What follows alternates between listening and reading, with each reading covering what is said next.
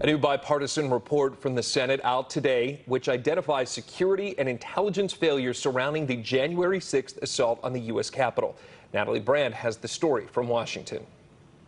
A new Senate report says Capitol intelligence saw social media posts as far back as December about a plot to breach the Capitol, including maps of the buildings and tunnels and threats of violence against members of Congress. But it adds that the Capitol Police Force's Intelligence Division did not convey the full scope of known information to USCP leadership, rank-and-file officers, or law enforcement partners. Part of the reason it was overlooked is people were saying, well, this just can't happen. These groups of folks, they can't do that. Well, now we know they can. The more than 100-page document was the result of a joint investigation by the Senate Homeland Security and Rules Committees. The Democratic and Republican leaders sat down with CBS News. What was the most surprising breakdown or failure that you learned about through this investigation?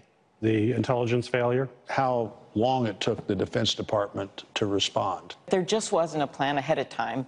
The report mentions former President Trump's speech to his supporters the morning of January 6th, but it does not dig into specific root causes of the attack. Our job was not to go back and talk about what happened in terms of the motivation. It was about, okay, once it happened, what did we do here in the Capitol, and how could this have happened? In a response, U.S. Capitol Police said in part it welcomes the analysis and agrees improvements are needed specific to intelligence analysis and dissemination.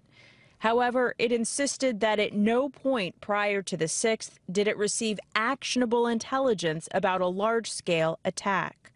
Natalie Brand, CBS News, Washington.